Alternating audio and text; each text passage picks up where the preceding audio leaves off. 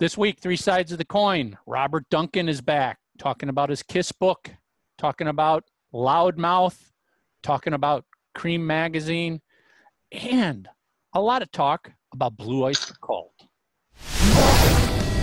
This is Three Sides of the Coin, talking all things KISS. I want to rock and roll all night. You're listening to Three Sides of the Coin. Everybody, welcome back to another episode of Three Sides of the Coin. Where's that third side? Well, it's two sides of the coin, isn't it? It's really gonna become two sides of the coin very soon. Hint, hint, nudge, nudge, wink, wink. It's just been you and I from the beginning. You know, we are the ones that basically just keep the ship sailing. Hey-o! And this is nothing's directed towards Lisa, because Lisa was very sad she couldn't be on our 400th show last week. But, you know, Ed, come on, Ed, you were one of the co-founders of this. He actually called me. Matter of fact, I felt bad because we were talking. It's a couple hours ago. He called me. Look, we say it all the time. Family, business. Work and family comes first. We're giving him a hard time, people. Just for certain groups of you dwellers of the cesspool, we're giving him a hard time, and he completely knows and plays along with it. We're not really pissed, okay?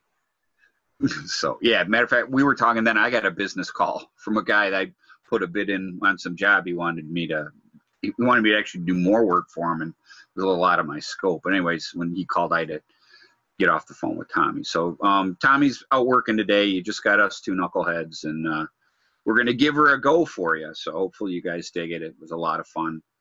Yeah, I mean, this week we've got returning Robert Duncan. And, you know, just a reminder. Robert. That Robert Duncan, the guy who wrote the book that all of us little KISS fans back in the 70s were fucking screaming for. Yep. I remember ordering mine through Scholastic Book at school and couldn't wait for that book. That box of books the teacher would get, and she'd walk in and open it up and distribute the books. Oh, couldn't wait for that book to show up. Oh, goddamn, Mike, something happened today. I couldn't even fucking believe it. I ordered a box set from England, and the box came here today, and it was repackaged. It looked like it went through a fucking shredder. I pull out my box set. I was about in tears. Not a fucking nick on it. I don't know how the fuck it happened. I was bitching the whole time opening it. Liz is like, "What's wrong?" I said, "I paid $100 for this. I don't have," and you know, it's got that yellow caution tape like all over. The box is destroyed. And then there's the worst part. I reach in and it's fucking soaking wet. Oh God! And I'm like, "Oh, you gotta be!" And I paid an extra money to get it to the States.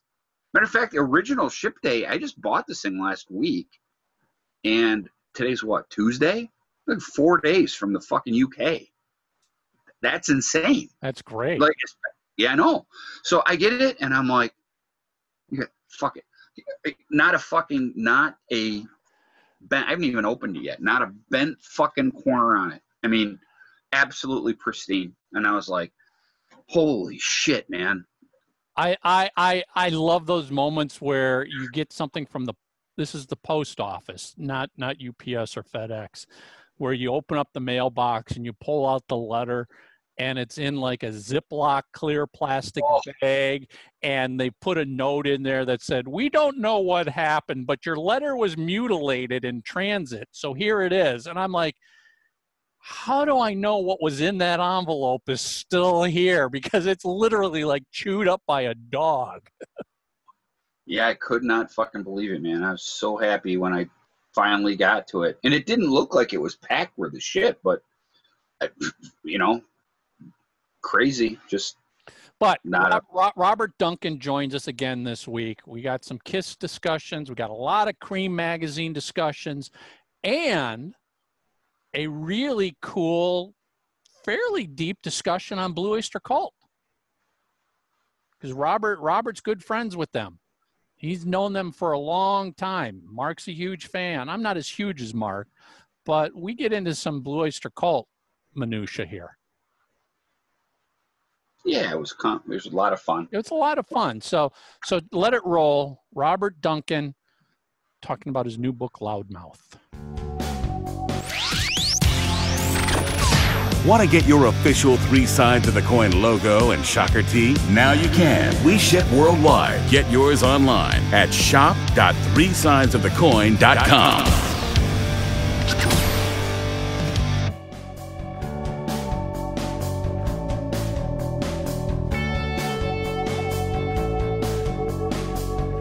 So, Three Sides World, we are really proud to welcome back Robert Duncan. And it's been a couple years, I think, Robert, hasn't it? I was trying to remember. Yeah, at least 2 or 3, you know. If I more. If the way time flies, it could be 10 years. If I did my actual like real show prep like a professional, I'd know exactly the date that it was on and what episode it was. But a couple years ago, at least, we had Robert. We were just talking about this before hitting record. We tracked Robert down on Facebook and was like, "Do you want to talk about your book?" And he came on a couple years ago and talked about that amazing KISS book, the first KISS book ever written. Yeah, you know, I went back. I was trying to remember if I thought, God, I probably wore my KISS tie last time, so I had to go dig it out. And the KISS tie my son gave me when he figured out that I had written this KISS book. And but so I went back to just check the tape. I should have checked what date it was, but I realized we were talking about that Hollywood Liza Minnelli party, and when Gene and Diana Ross came to the party, I told that story. And the funny thing about that story is this guy, this guy Christian Blatt, who has a KISS and other stuff podcast. He said, he contacted me and said, "Hey, I work for Dennis Miller, and he would love to hear that story that you told on Three Sides of the Coin on his podcast." So you were like last week. Yeah, you were just recently on with Dennis. We had Dennis Miller on here probably 6 months, a year ago as well. Oh, it's over that. Yeah. Well, has it been that long? Yeah. Yeah, it's just funny. He found me, or they found me through this podcast. We make people famous. You really do. Well, it's funny. My shirt rotation was off by a week because I wore my Creem shirt last week. So yeah, really, come on, Mark. You just don't plan that out, do you? You could have pulled out the dirty one. Nobody would have known. Well, you know what? I do have a white one. I wore my black one. I do have a white with the Boy Howdy on it too. Yeah. So. Well, now you can get them again because of the documentary. They're selling them. They have creammag.com. It's funny you say that because they have that special issue thing coming out. But I was going not to wave my own flag or whatever. But I was going through some pictures. I was lucky, smart, whatever it was, because I was such a huge Creem geek, especially being from Detroit. But I always was sporting a Creem shirt. Matter of fact, Michael, those pictures of me from '09, front row at KISS, I'm wearing a Creem shirt. And I got another one from like '06. I play in a band, and I was looking. I'm like, hey, I was wearing my Creem shirt that night too. So, just growing up here, Creem just meant it was funny because when I went to the premiere. Did you go to the premiere that was in March of '19 here in Detroit? No, I wish I did. I was invited and I was supposed to, but I had to go. I forget. I had to go out of town for work or something, and it was like, and they kept moving it, and so I kept trying to schedule it so I'd go to it, and then they moved it again, and it was so. Let me tell you, my wife and I went. It was at the Fox Theater, or not the Fox Theater. It was at the State Theater. Regardless, it place one of those downtown old cool. Yeah, it was cool seeing that film with 1,000, just under 2,000 plus people. Yeah, they're watching that movie, and one of the things, and I remember when I was telling Michael when I saw the movie, back then was. I was really kind of apprehensive. I'm like, because, I'm 55, but a good number of the people are older than me that were there.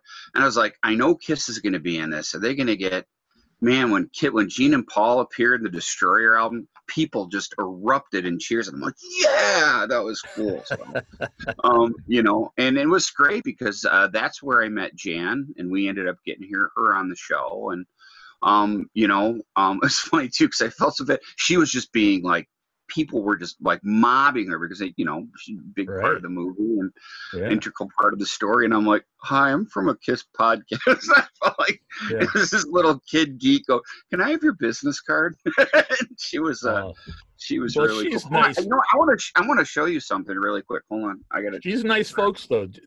She really is. I'd been Facebook friends with her for a number of years. Yeah. And had always been like politely harassing her of like, come on the show. And she's like, well, I got nothing to talk about. I'm going to be working on this documentary. Can we wait? This is a real one. This is from the 70s. Yeah. I have a bunch of those, I have 3 or 4 of those stickers. That go around the can. Yeah. Yeah, I don't know where I got them, but I was going through some boxes one day and I found those stickers. Yeah. Well, Robert, since last time you were on, we talked all about your KISS book. This time, let's talk more about Creem and, of course, your new book, Loudmouth. Yeah. So, but before only I had a copy nearby. Yeah, exactly. It's almost like you've studied under Gene Simmons there. well, when I'm in my recording studio, and when I was kind of decorating it to do various bits of publicity, I was like, well, wait a second, shouldn't I fill this music stand with Loudmouth books?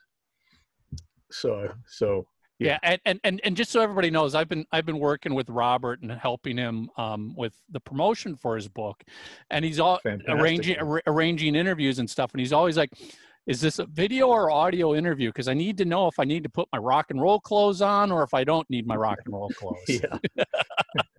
Well, you know, I realized I have a black and white polka dot shirt that I wore on your show a couple of years ago, and then I wore it in the Creem documentary, and there's another documentary called Ticket to Right that came out a little bit before that, and I'm always wearing my black and white polka dot shirt, and I've done it in all these podcasts, and I thought, oh, fuck it, I gotta send this thing out to the cleaners. This is getting a little stinky, and so then I don't have it.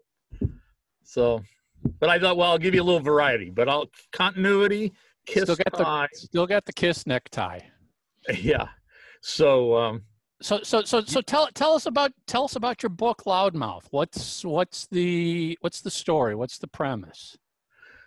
The premise, as if there were, it's like Creem Magazine. People say, oh, what was that, a plan to do all that? Well, you know, there was never a plan. And I just kind of started writing one day, now like 7 years ago. And I was writing stories, and it in part came out of people were always telling me, you ought to write down your stories, you know?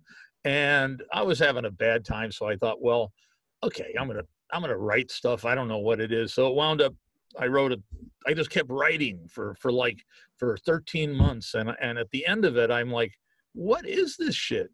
And some of it was stories from my childhood, and some of it was stories from, you know, at Creem Magazine and Lester Bangs and all that, and bands, you know, hanging out with bands back in the day.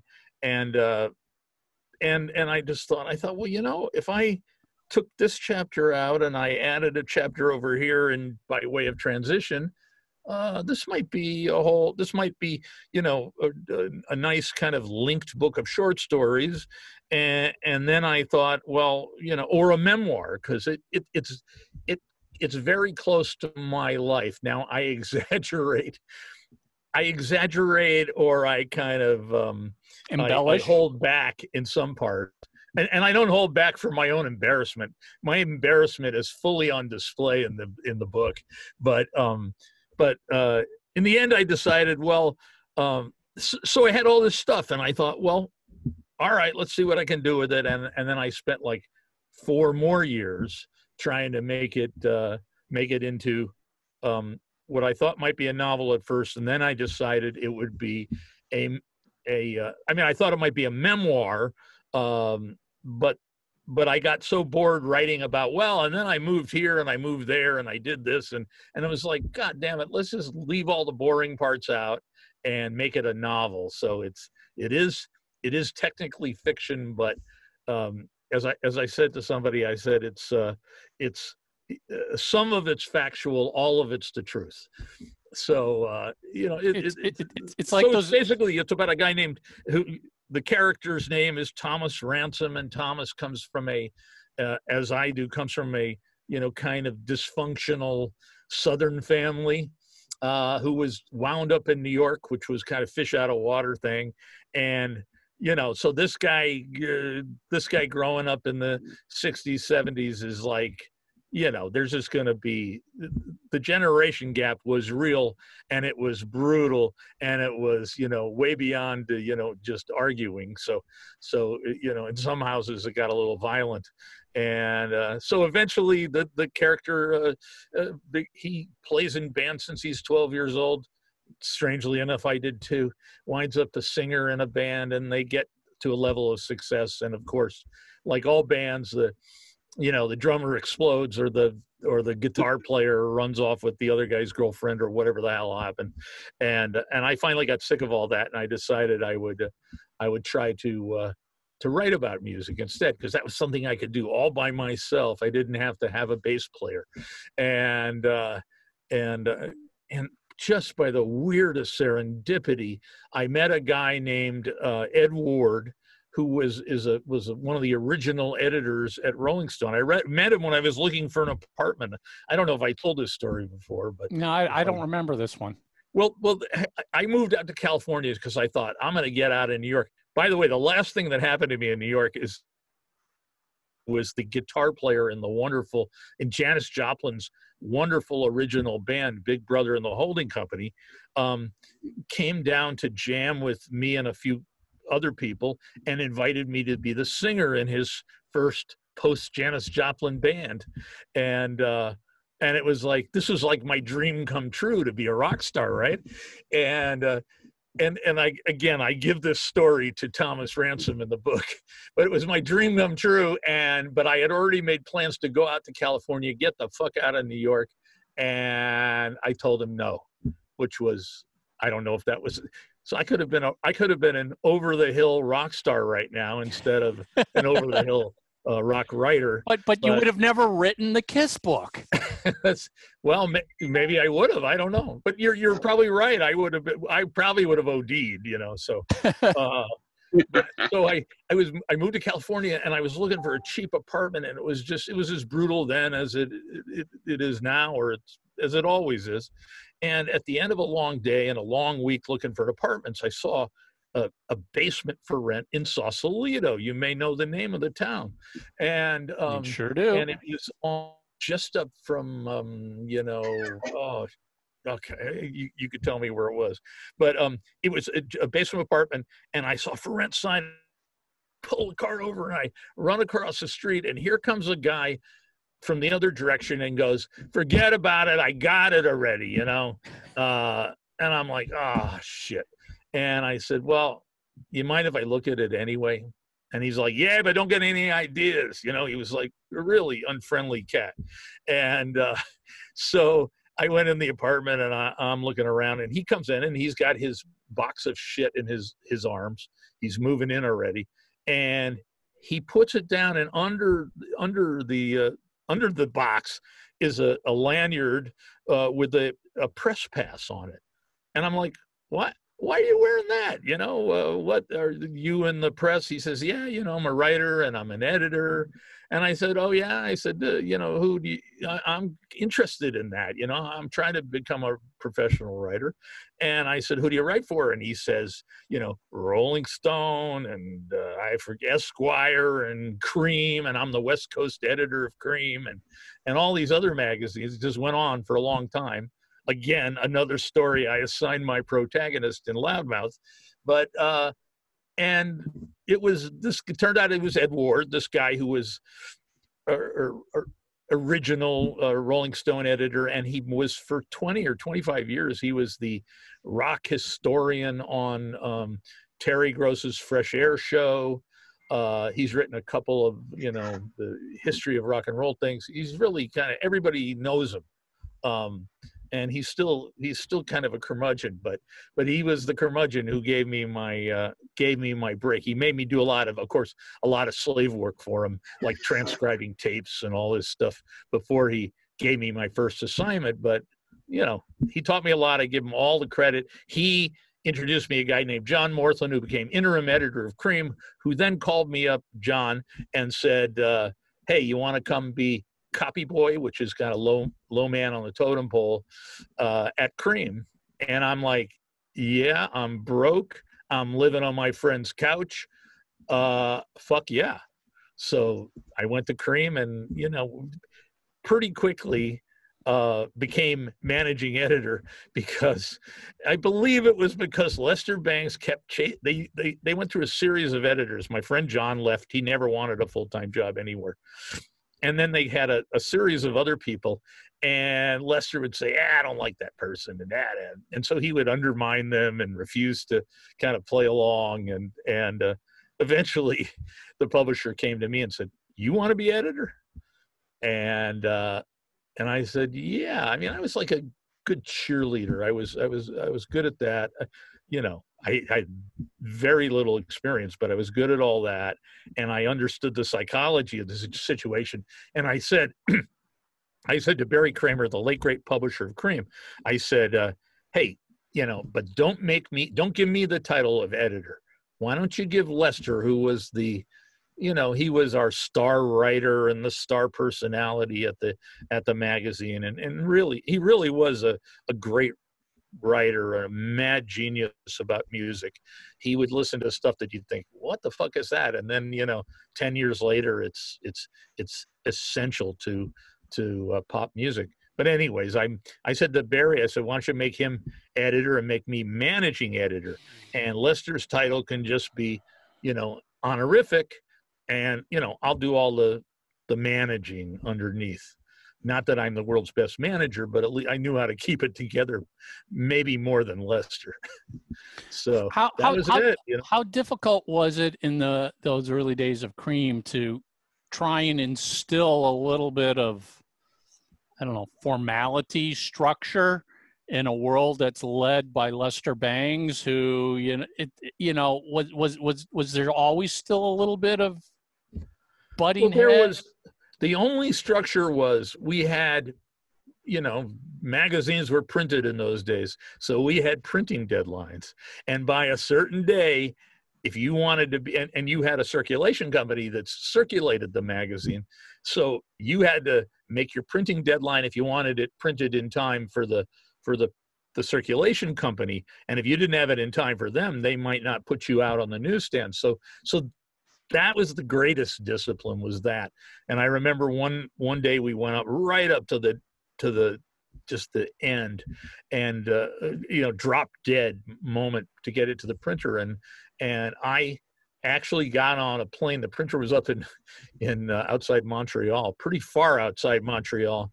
And I got on a plane with the all the layouts and what do you call mechanicals is what we used to call them.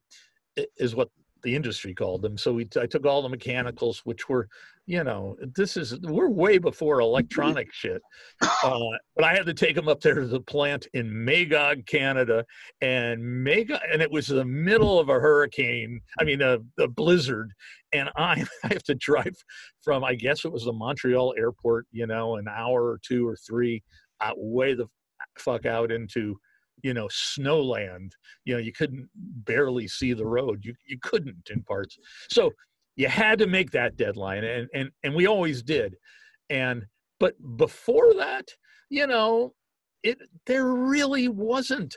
I mean, it was all kind of personal effort, and you wanted to have a cool piece in this month's magazine, and maybe you're competing with Lester or you're competing with Jan, and so there was, I think, and just we had a great sense of camaraderie, and you know, we were always going out drinking every night together, and we would stay out late, and we were wild people. And so, but there was no giant plan, you know. I mean, we try to plan, well, you know, what do we need in this issue? We got to fill whatever it was, 64 pages or something. So there was, but the planning was just kind of like incidental. Well, you guys are very much like a band in a lot of ways. I mean, the company was, you know, it was successful because of you crazies, and it was very much. It was funny. After watching the movie, I thought it was very much also like how the original cast of SNL was. Like, here's all these freaking misfits, but when you put them all together, it works. You know what I mean? Yeah. It's just such a cool story. And it's so much cooler than like Rolling Stone or any of that other shit. I mean, Creem was the real fucking deal. I mean, again, that's maybe what drew me to it as a kid. Yeah. You know, also too, keep in mind when I was starting to get into KISS, you guys are also, you know, Aerosmith and Nugent and all those, like, right. I was like a sponge, man, and I couldn't wait to get it all. It was so every week, man, going down to the store to make sure I, you know, hoping KISS was on the cover, but, you know, like, hey, you know, whatever. Yeah. Here's a cool Aerosmith thing or whatever, you know. Well, and you guys got into Van Halen early too. Yeah. Awesome. Oh, there was, you know, I think the band thing, that's an apt comparison. I think, somebody like Cameron Crowe said it in the Creem documentary, which everybody, by the way, should see. It's really good, I think. Mm-hmm. And it really, you know, it was totally, I mean, yeah, if you wrote this down on paper, it's just like any good idea. If you wrote it down on paper, or good company, or good, you know, things that are really cool and good and innovative are things that if you tried to put together a business plan and go to a bank and get some banker to give you money, you would be like, are you fucking kidding me? And because you can't write that shit down, it's just, you know, it's even like, it's like the Beatles. I mean, how did John and Paul, you know, how did this happen, you know? And we're like KISS. So, yes, you can't, the best things in life are not planned. I'll go out on a limb.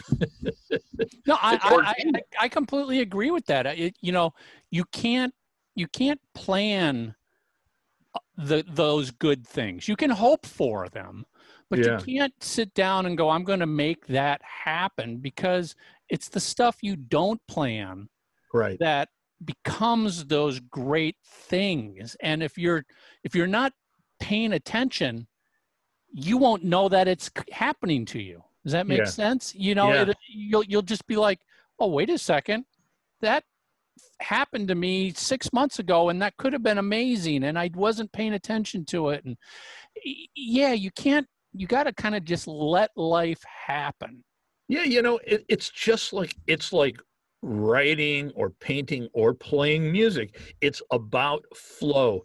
Even in a business, it's about flow, and not getting in the way of the natural flow of things. And I remember when I you know, we started, I eventually had to make money. You can't make money as a rock critic. I mean, you can make a little bit, but not enough to, you know, I had a couple of kids at some point. It was like, oh shit, I got to get but you got all those free records. Wasn't that worth it? The free records we made more money selling the free records than we did, you know, getting paid by, whether it was freelancers or being on staff at Creem. It's funny. It's funny you say that, because I know people who, this would have been back in the 80s, who were A&R reps, and they were only able to survive because once a month they'd take their giant box of promos that they collected from all their friends at other labels and the label they worked at, and they'd go to the used record store with this giant box of promos, sell it, and that paid their rent for the month. Oh yeah. Well, you know, and again, in Loudmouth, there's a story about the character has this. There was a guy who came to my apartment, and then when Lester moved in next door to Lester's and my apartments, I think he came I think he came once a month. It might have been every 2 weeks. I'm not sure we could have lasted a month. But we, you know, as rock critics, and you know, I really use that word critic loosely. But we got, you know, you get put on the list by all the publicists at all the labels, and they're hoping that you'll give a good review to whatever shitty band, and most of them are shitty. And you know, just like most books are shitty, most movies are shitty, but there are some great ones in there, and there's some okay ones. But anyways, this guy Benny, we lived in a 5th floor walk up, and this guy, you know, he was pushing 400 pounds, and he had to walk up 5 flights, you know, once a month. And he came and he paid us $1 for regular records, you know, and it was all records. There were no CDs at the time. And for instance, you know, gold vinyl, or I remember Talking Heads came out with, they had some sexy vinyl thing. So he give you $2 for, you know, special vinyl.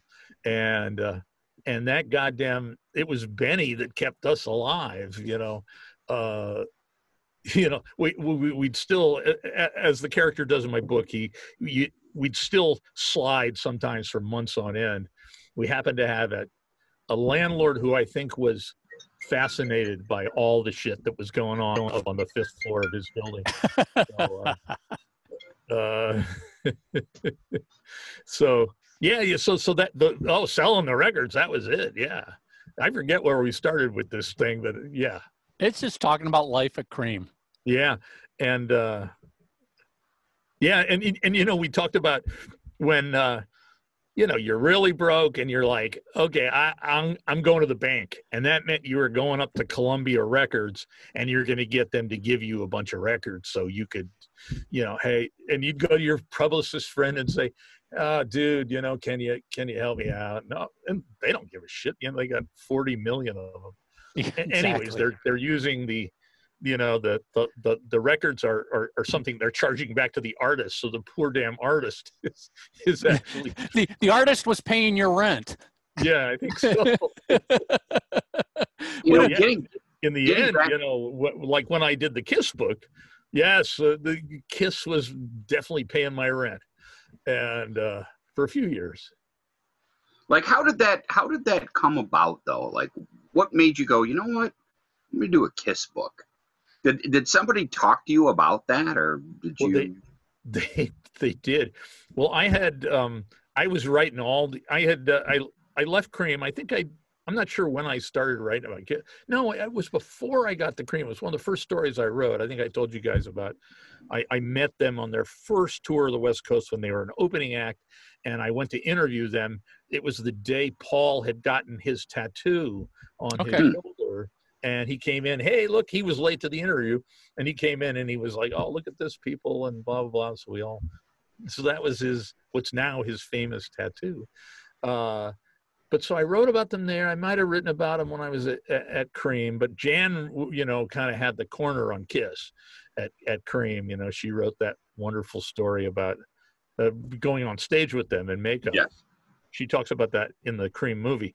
But when I went to New York, when I left Creem, got in a fight with Barry Kramer, not a physical fight, I don't think. Actually, I just left in the middle of the night. I said, fuck this guy. Because he was docking, you know why? Because he was docking my pay because I didn't show up for a few days. And I'm like, okay, this is outrageous.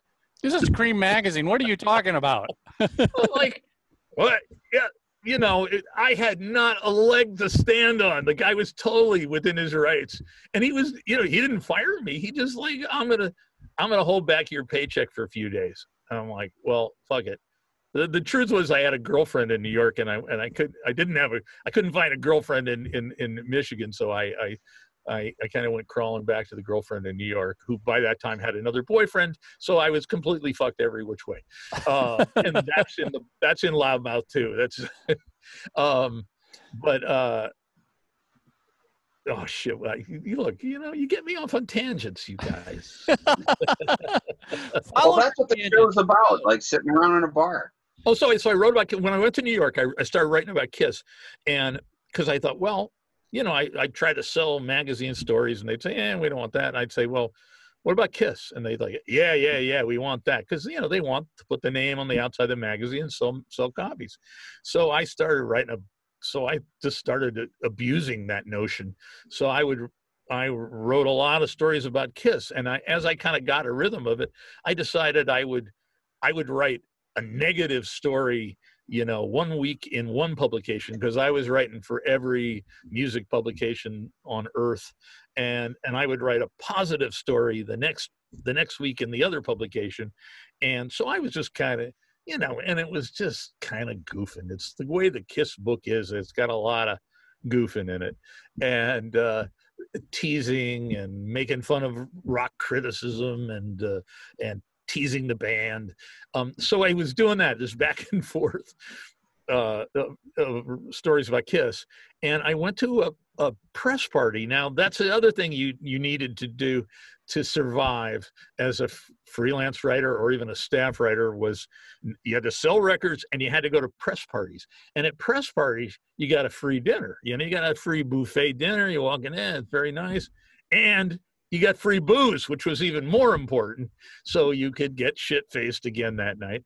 And so I went to a press party for Ozzy Osbourne. I guess maybe it was his first solo record. I don't remember what it was. Well, that would have been 1979-80 if you would have went to. Yeah, must have been earlier than that. So maybe it was a Black Sabbath thing, and he was just the only.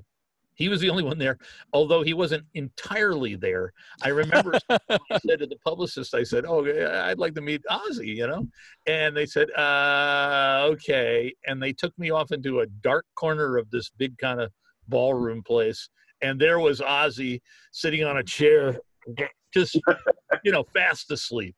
And they're like, you know, Ozzy, you know, this guy wants to meet you. So Ozzy probably doesn't remember that party either, but a guy came up to me on the buffet line, a guy I knew kind of. He was a very nice guy. Richard Robinson was his name, and he was a record producer. He was a writer for Creem, but he was also a record producer. He was kind of a jack of all trades kind of guy. He was into electronics very early, synthesizers and all this stuff. You know, he was an interesting guy. I guess I'm sure he's still around. He was older than me. Lester was old. A lot of people were older than me. I was like 21 when I arrived at Creem. And, but he said to me, he says, hey, he knew I'd been writing all these KISS stories, and Richard Robinson, and he produced Lou Reed's first solo record, among other things. And he said to me, hey, you know, this guy, this editor I know is looking for somebody to write a biography of KISS.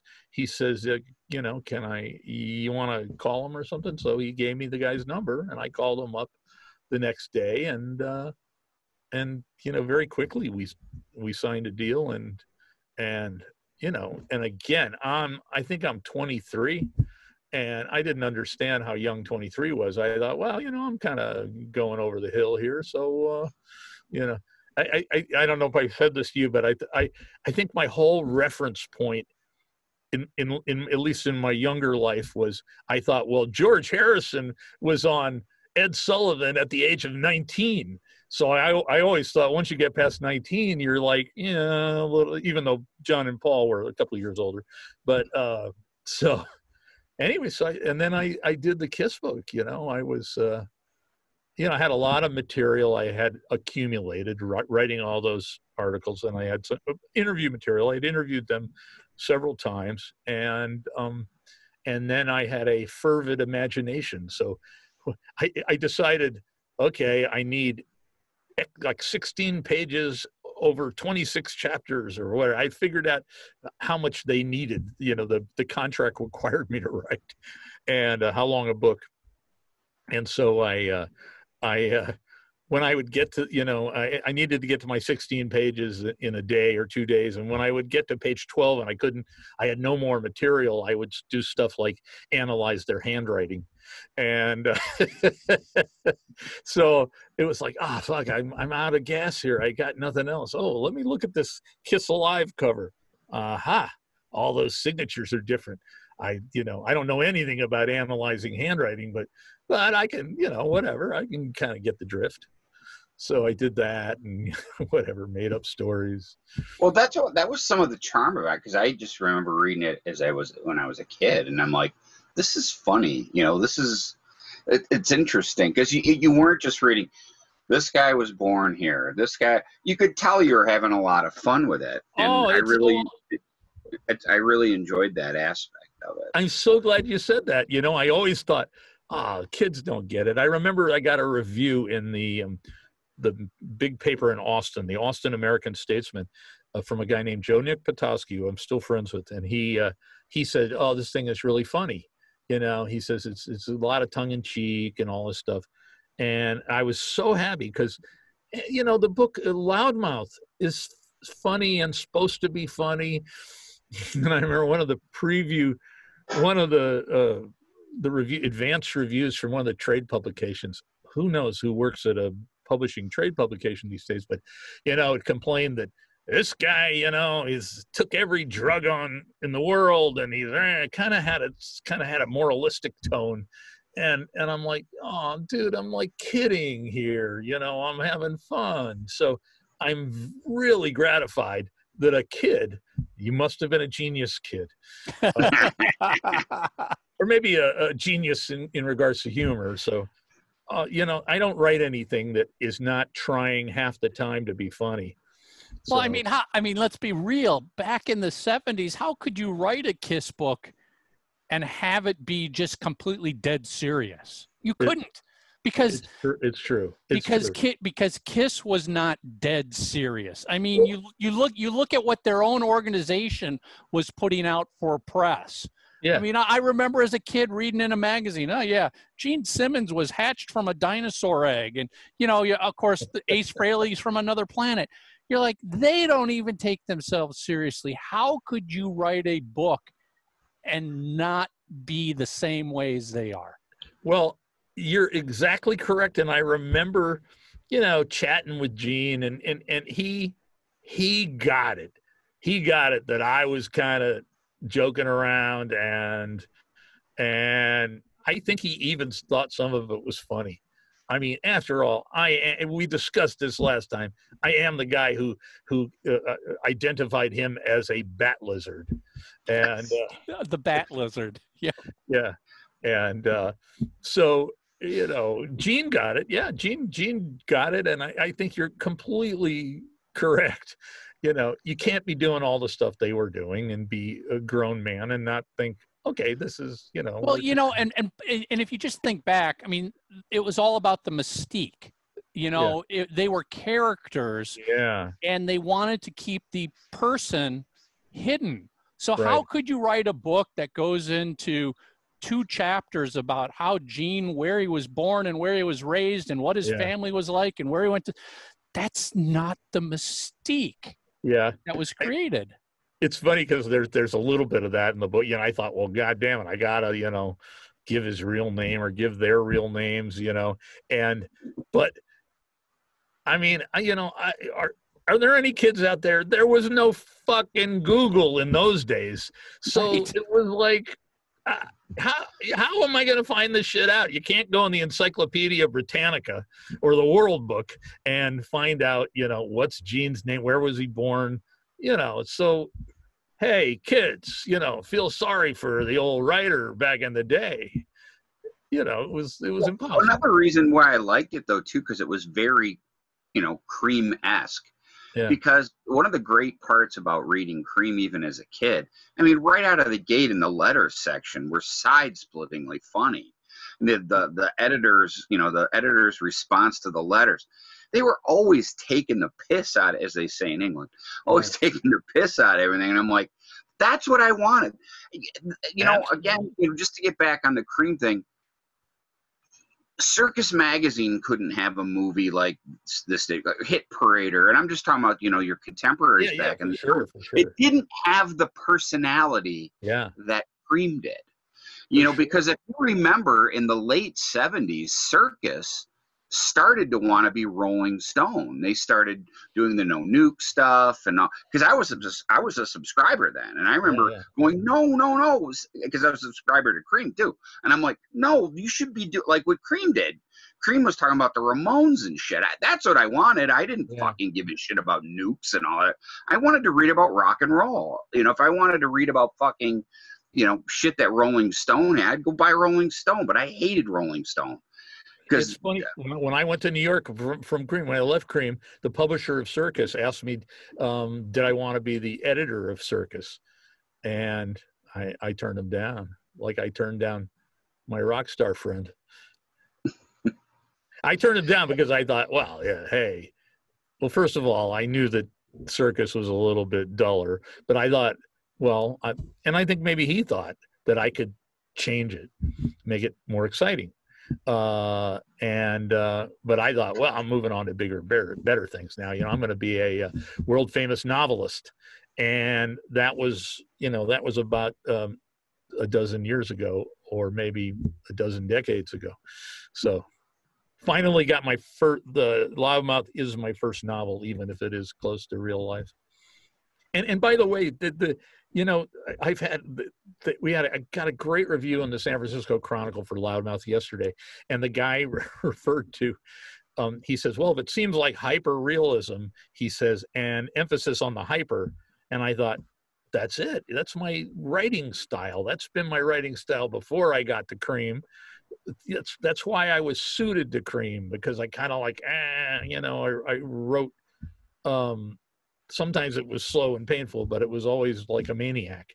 And apparently I still do. I've seen this in a couple other reviews where they say, oh, this is this gonzo style. And to me, that's just the way I write. I'm not trying to be gonzo style or. Yeah. I mean, as a rock fan and as somebody who grew up through the Creem era and everything else and KISS, your style is just like what's expected. That's what I was expecting. It is something rock and like roll that on the page. Yeah, exactly. It's rock and roll.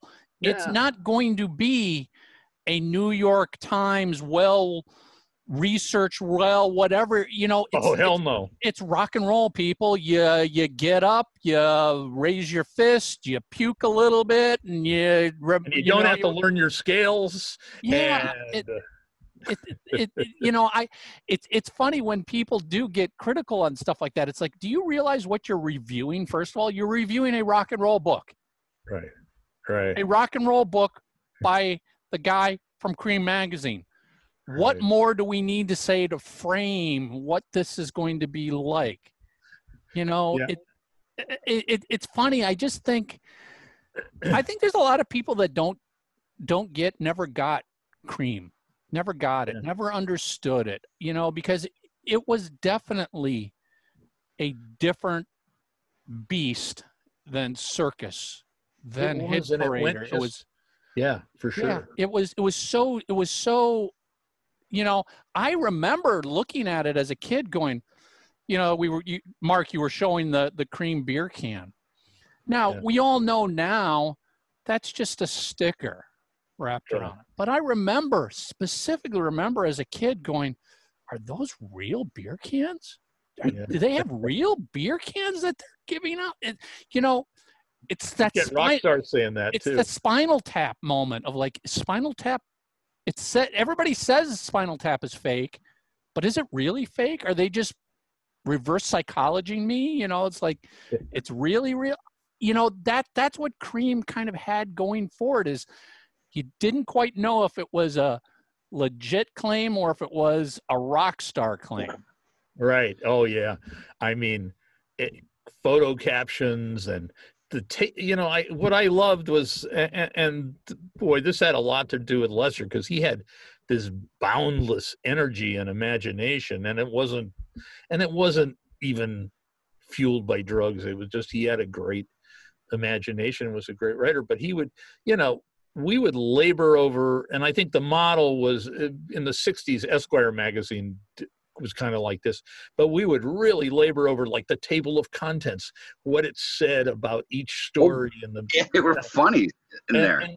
And they would there would be kind of a dialogue among the different descriptions of stories in the table of contents.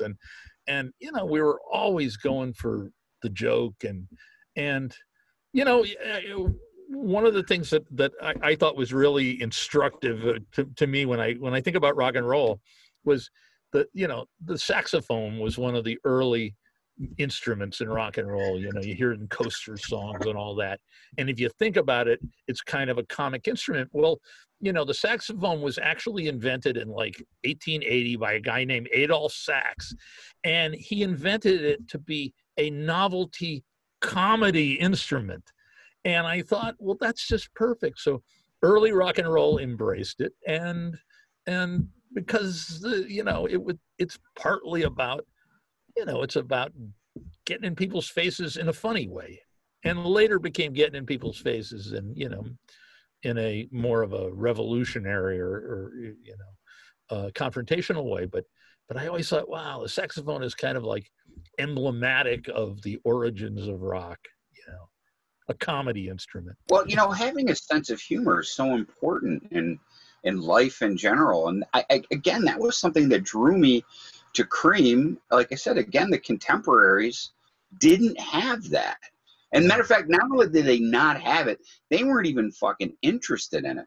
Creem, like you said, they put it right in the fucking masthead. They don't give a they shit. look down on it. Our competitors look down. Yeah, on it. You know, the pretentiousness and all that shit. And it was funny because in the movie, I think it was Chad Smith, another fellow Detroiter, who just did that whole thing. Is like Creem was like, "Fuck you," and that's what it was, you know. And it was, you know, also too, just being a kid, I remember those little tiny things. Sometimes, like, they'd sneak like a boob shot in there of like Grace Slick or Wendy Williams or saying just something, you know, because they knew that there was a bunch of teenage boys reading this stuff. You know what I mean? It was just so fucking cool. Yeah, I think it just, you know, I'm not even sure anybody ever thought, well, it's teenage boys. It was just there, you know, like I was 21. I was 2 years past teenage when I was working there. So we weren't much older than teenage boys. And in our brains, we were as young as the youngest teenager. We were, just, you know. Well, you know, so true. You guys celebrated all the loud, you know, Iggy and, you know, Stooges and you know, and MC5. It was all that, again, just growing up here too. It was just part of living here. But, you know, to see the local guys, you know, in the national magazines, it was cool. You know what I mean? That has so much to do with the spirit of Creem. That's part of the kind of secret sauce. It was, you know, okay, a bunch of wild personalities, but also the Detroit area, you know, the greater Detroit. It was just, you know, when I first got to Detroit, I was coming from New York, and I had never been. And Lester and Eric Lester and John Morthland picked me up in Lester's like funky, falling apart Camaro full of dirty socks and Jack in the Box wrappers, and we went. You know, they picked me up at the airport, and we went straight to Pasquale's bar on Woodward Avenue to get drunk, which we do a lot, and you know, and I thought, and as my first few weeks there, I realized, God, Detroit is different. Detroit has its own distinct personality, its own distinct culture. And it reminded me, you know, there's not many cities that have that. There's like New Orleans has that. And, or, you know, it's lost a lot of it a lot of it's been wrecked by tourists, but New York had it at a time before it just became a Disneyland for rich people. But there's very few that had personalities. San Francisco, maybe in the Summer of Love era, it had a distinct personality, and Detroit had one, and that personality, that's the other writer on the Creem team is Detroit. You know, I agree. That attitude. And when I was living in New York, and I'd take the subway down. Went to college for a year or two, and I would be the only place I ever saw Creem Magazine was in a newsstand on the platform at the Astor Place subway station. And I remember looking at it from afar. I wasn't going to pick it up because I looked at this thing and I thought, what the fuck, Iggy? And the MC5 on the cut, and then Grand Funk Railroad. I have a tirade of like this in Loudmouth, or I give it to the protagonist, and I'm like, that's not music, that's Detroit. What the fuck, what are these guys kidding? And so from afar, I was horrified by Creem. I thought this isn't, and I was such a snobby New Yorker at the time. I'm like, the only cool shit that ever happens in New York. So, I later came to understand that, yes, I saw the error of my ways and accepted Iggy Pop as my Lord and Savior. Well, there's a reason that, when you can call it Detroit, but and although I'm a Detroiter, I call it more the Midwestern feel. I think that's the reason, especially loud, heavy rock, KISS, yeah. Aerosmith, Blue Oyster Cult, Cooper, all that stuff. The Midwestern kids ate that shit up, man, and we still do. I mean, that loud, heavy rock, because that's one of the things I liked in the Creem documentary. They were like, at the time, in the early to mid 70s, Rolling Stone was trying to sell everybody on James Taylor. Well, that's not what kids didn't want. James Taylor. We wanted things. We wanted things that went boom. We wanted the guy spitting blood and the guy swinging on the vine and the guy cutting his fucking head off. That's what we wanted, and that's what we got. And Creem helped celebrate all that. Well, I think you're right about the Midwest, and I think. But I think I would argue that the beating heart of that whole thing was Detroit, but the blood circulated out to Minnesota and Wisconsin. Oh, for sure. I was actually born in Sheboygan, Wisconsin, so I'm and spent my earliest years in the Midwest. So I consider myself an honorary Midwesterner. Robert, do you think what made Creem happen, everything we've been talking about here, do you think that would work today? If that same attitude was brought together, could it happen ever, or was it only perfect for that moment and that place? I think it could happen anytime, and people have made a point about, well, it was sexist and it was this, and it didn't mean to be sexist, and it was of its time and all that.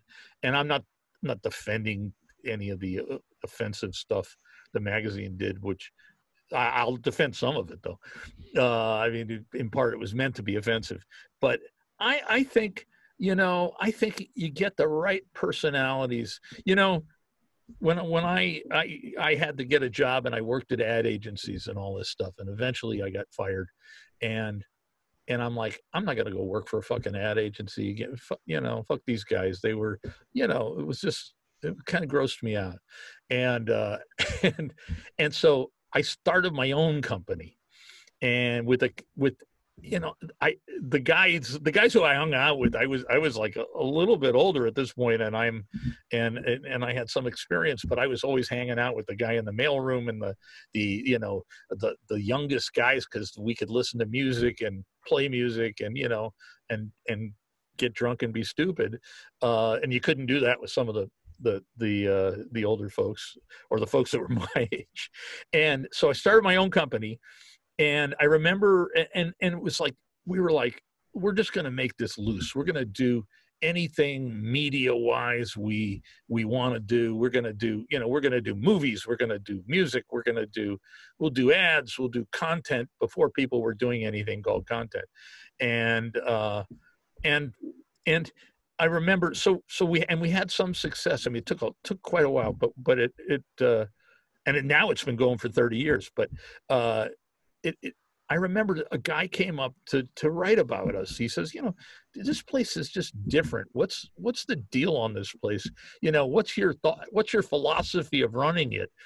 And I said, it's, to me, it's just Creem Magazine in a different, milieu. And I said, I run it like Creem Magazine, which is not running it much at all. You let people, you let people have their head and be creative and be imaginative and all that stuff. So I think you know, I think we were, and to this day, people go up there and they'll say, hey, this place seems really different. You know, we had a bar we still have a bar in our offices and all this stuff. So I think that was a manifestation of that could happen anytime, in any place, and you just got to get the right personalities, you know. And it's good if you have kind of a ramrod personality, or, you know, I was both intense and wild at the same time. It's kind of an odd combination, but so yeah, I think it could happen today, and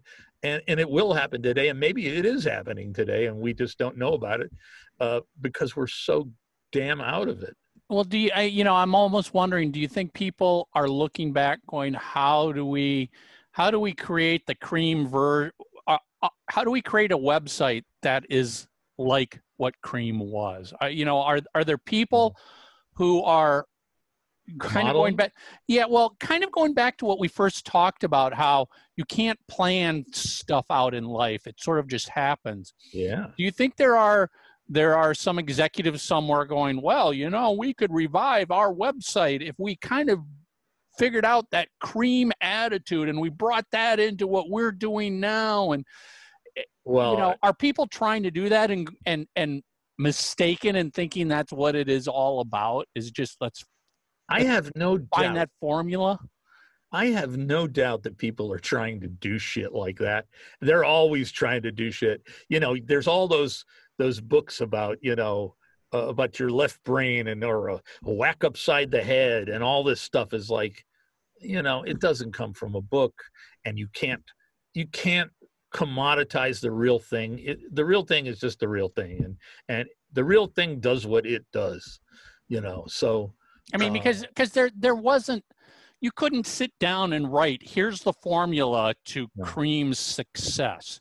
There wasn't anything. It's sort of like a whole bunch of strange ingredients that got thrown together in the right mix with the right opportunities, with the right bands and the right music at the right location, and it happened. And I would love to see something like Creem happen again. Yeah. I just don't know if it could, because people wouldn't approach it naturally. People are going to try and approach it analytically. Yeah. And try and just recreate it. I'm anti-analysis. Maybe because I flunked math every year in high school, you know, or in high school for sure. Yeah, I just think, you know, I completely agree with you. I don't think you can do it, but I think there are people out there doing it. A guy wrote me recently. I did an interview on his podcast, and he wrote me and said, "Oh, I really enjoyed, you know, chatting." He was a Creem fan. He's from Canada. You know, we'll let that slide. But and he said, "You know, I got to tell you," he says, "you inspired me to start a magazine." And he just wrote me today and said, first issue's coming out in October, and he's doing a Saskatchewan focused magazine, about music in northern Saskatchewan. I think it's even northern Saskatchewan, Saskatoon, and it's called the North NSMZ. North Saskatchewan or North Saskatoon Music Zine, and, you know, an online thing. But that guy, he's just some maniac in Canada who just couldn't help himself. So those are the people you need to I was gonna say that's more exciting when someone says you inspired me. Yeah, because the inspiration is, again, that's not something you can analyze and figure out what is exactly the inspiration that's needed to make it work. Because, I mean, let's just look at the cast of characters that made up Creem Magazine. Yeah. That in itself, just the people and their personalities were so critical that you don't have Lester Bangs. I mean, how does Creem Magazine even exist without Lester Bangs? Well, I mean, there's it might be North Saskatoon Music Zine, you know, NSMZ, right? it might be that, you know, and they might discover their own Lester band. Their own version of Lester. I mean, Lester was a guy living in El Cajon, California, which is kind of a suburb of San Diego, and, you know, working in a shoe store. And, you know, Lester was nobody, you know, but he was compelled to write. The stories, I don't know if you ever read the biography of him, the De Regatas thing, which I think is good. And I don't know if he put this story in, but I remember Lester's cousin, and it might have been at Lester's funeral, telling how there was an abandoned house like nearby, next door or something to where they hung out or where his apartment was. And Lester used to go in there and write on the walls, and eventually covered all the walls of this place with his ranting and raving. And, you know, that's a guy who's driven. And yeah. And, you know, I wish there were pictures of that house. I'd love to see that, you know. And what do you think Lester would think of the music industry, the music business, the music in general that's happening now? Well, he would be contemptuous of the business. He was contemptuous of the business back then, you know. So that would be just a running thing. And he would hate most music, like he hated most music of the day. But he would pick out certain things that the rest of us hate, that we think is, oh, that's just shit, you know. Maybe he would pick out like BTS or something. He would do some K-pop group, and he would say, oh no, this is the shit. This is the real shit. And everybody think he was kidding. And maybe he was, but I'll tell you, you know, 5 or 10 years down the line, it would wind up being, you know, that he was right. And I don't know if he was right because he drove the rightness. You know, he was right about Lou Reed. He was all about Lou Reed and the Velvet Underground really early, before other people were. People didn't know who they were, and, you know, and, you know, it's hard to imagine modern music of a certain kind without the Velvet Underground or Lou Reed.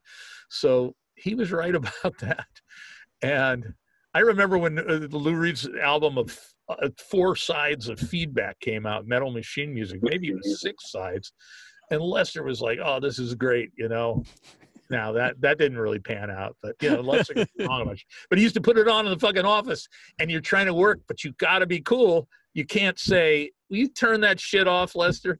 But, you know, another band he was on to, and I went with him to interview them on their first tour of the U.S., and it was Kraftwerk.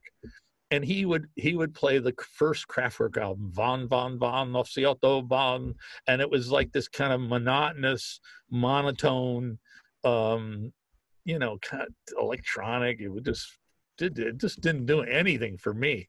But Lester, and even I thought, okay, he's kidding. He's, oh, this is the greatest. And so we went down and interviewed the 2 guys in Kraftwerk, Rolf and Florian, and they were staying we interviewed them. They were wearing their like string ties and jackets and, you know, black suits, and they were staying in a very kind of sparse hotel, you know, like with wooden, just barely decorated and wooden chairs. And they were like, they talked about, they wanted to be the Man Machine, you know, they were German.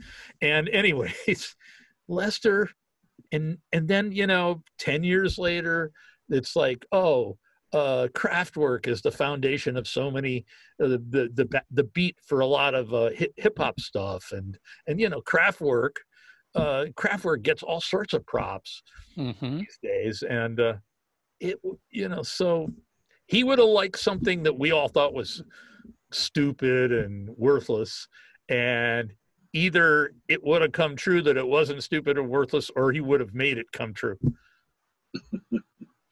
So, well, as a writer, what did it feel like when you championed a band that was new, upcoming, unknown, and a few years down the road, they break through and they get successful? What kind of feeling do you have when it's like, yeah, you know, I championed those guys. I was behind them. I was the littlest bit maybe of what helped them succeed. It seems like you know, I remember a band called the Dictators, and the Dictators were, you know, people will dispute this, but it's the truth. The Dictators did the first punk record, you know, a year before the Ramones did their first record, and Sex Pistols, and the Dictators, I just was, you know, Handsome Dick Manitoba was their lead singer, and I was just talking to him today, in fact, and I championed and Lester championed. Creem championed the shit out of those guys, and it didn't work. So well, Mark went on to play in Twisted Sister, the bass. Exactly, yeah, Mark the Animal. Yeah, he was like he didn't arrive till the second album. Correct. But yeah, I knew Mark, and Ross the Boss went on to Man of War. And so, you know, but you know, the Dictators didn't happen. So that was an example of a band I championed and Creem championed. Really, just did everything we could. We just loved the Dictators, and it was because it was of the humor. You know, Andy Chernoff, who wrote the songs, was really funny. Is still a really funny guy, and those songs are funny. And Manitoba was a funny singer, and it was great. I'm trying to think of somebody I championed. I mean, I wrote about KISS early on, and they became huge, but I don't know that it had anything but a, you know. A band that was huge that you guys were merciless, though, was Rush.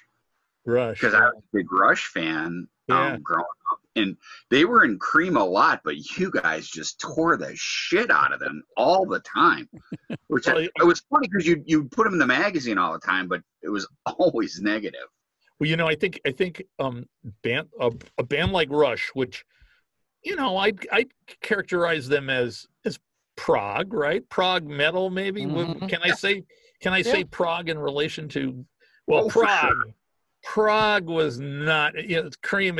If Creem hated any genre, and there's in the Creem movie, there's a clip of Lester talking about Emerson, Lake and Palmer and how they're the worst thing ever. So, you know, and I kind of agreed. I mean, and I saw Emerson, Lake and Palmer open for somebody at the Fillmore East, and I just was like, what the fuck is this pretentious bullshit? So I think, you know, and technique for the sake of technique, I mean, I was, and it just happened to align with what Lester was, and then what the magazine was I liked it much more raw, and I liked people who didn't know so well how to play. I didn't want a guy who knew 17 different scales and all that stuff. So that's the prog thing was what probably gave Rush, you know, assigned them to the corner. But of course, you know, the guy's voice, Geddy Lee, was it Geddy Lee? Yeah. Geddy Lee, yeah. Voice was an acquired taste. But it's funny there. I'm thinking you reminded me of another band I championed, which was a band produced and managed by Sandy Pearlman, who produced and managed and created basically Blue Oyster Cult, and but it was called Pavlov's Dog, and they were out of St. Louis, so they were, you know, solid Midwestern guys, and they had a singer with David Surkamp, who had that kind of helium voice, but they were a kick-ass band. They were really hard rocking band. They were you know, loud, and they gave you a lot of boom, Mark.